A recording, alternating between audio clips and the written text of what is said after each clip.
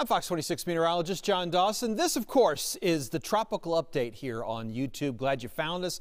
And again, things continue to be quiet across the Atlantic basin, so no complaints about that. National Hurricane Center officially saying over the next 5 days, they're not expecting any sort of tropical formation, cyclone formation, at least a formal, to be happening again across the Atlantic, Caribbean, and as well as the Gulf of Mexico. One thing that is going to be contributing to that, especially where the Atlantic is, you see this large area of that Saharan dust. So just a quick reminder, what happens with the winds blowing in or blowing off of the coast of Africa picks up a lot of dust, puts that up in the air, and where you have those heavier or thicker areas of dust, tropical formation is a little bit more difficult to have happen. And so we like that in the sense of that it's not allowing as much tropical activity happening. And we have a large area that's sort of over the southern portions of the Atlantic. We'll continue to track that as it moves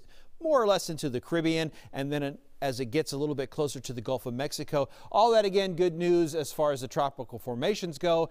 And once that gets to the U.S., whether that be in Florida or New Orleans or even us folks over here in Houston, that does impact us a little bit, creating some haze in the skies. And it certainly sets us up for some beautiful sunrises and sunsets. But sometimes when it's thick enough, it actually becomes a little bit of an irritant to some of us who have some lung sensitivity. So just something to kind of keep tracking, and we'll keep kind of watching that as it moves forward.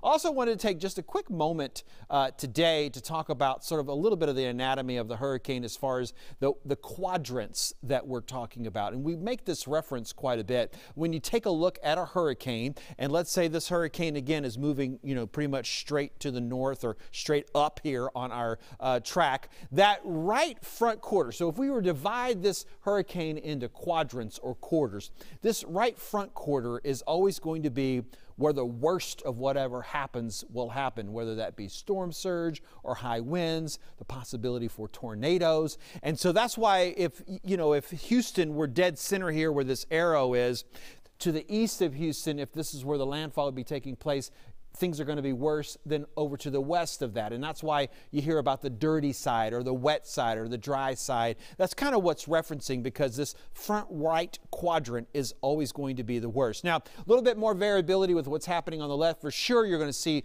a little less rainfall overall. Your storm surge will also be a little less, but still certainly going to see an impact by storm surge. It just won't be as high or as strong as what's happening in the right front.